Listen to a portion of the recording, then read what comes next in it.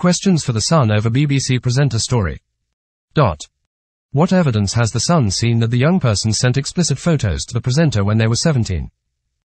The Sun originally reported the presenter gave the teen more than £35,000 since they were 17 in return for sordid images.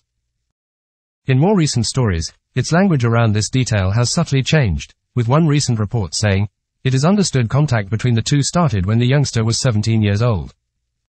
But did that initial contact involve explicit photos? The age is a significant element of the story because if such images were exchanged before the teenager was 18, that could be a criminal offence.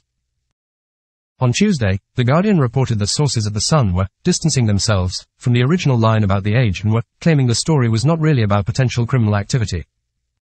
Instead, they suggest it was more about concerned parents trying to stop payments to a vulnerable child with a drug habit, The Guardian reported. 2. Did The Sun attempt to contact the young person before publication?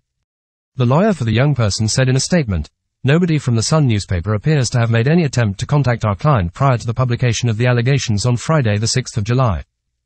The primary sources in the Sun's early stories were the mother and stepfather, who it said had given sworn affidavits. The young person tried to contact the Sun themselves on the evening the newspaper published its first story, to tell them that it was nonsense, their lawyer later said. Some have suggested the newspaper did try to contact the young person prior to publication.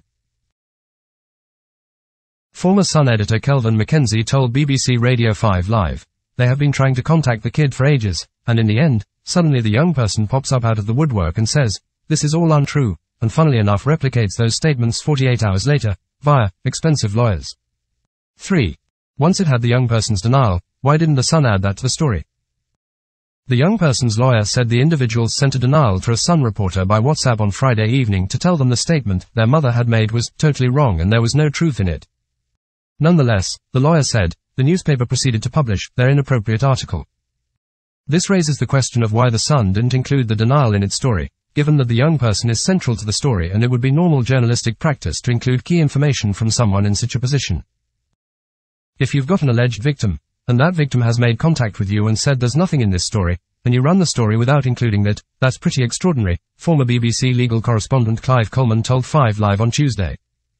But Mackenzie said the paper's reporters may not have been prepared to give weight to a WhatsApp out of nowhere saying, this is all cobblers, at late notice before publication.